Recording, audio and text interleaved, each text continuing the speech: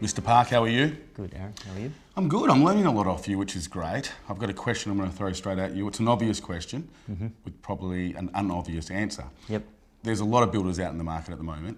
How do people choose the right builder for them? Yeah, it's a good question, and there is many different builders out there, different brands coming in the marketplace all the time.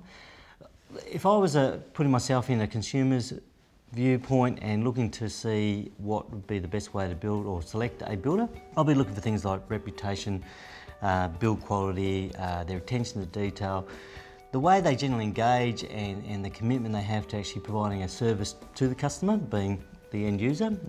They're the sorts of things that are pretty important in the whole process.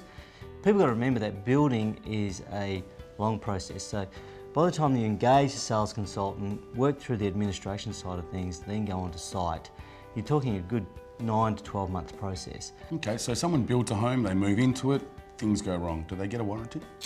Yeah, well, yes you do. The statutory requirement in WA is a 6-year structural warranty.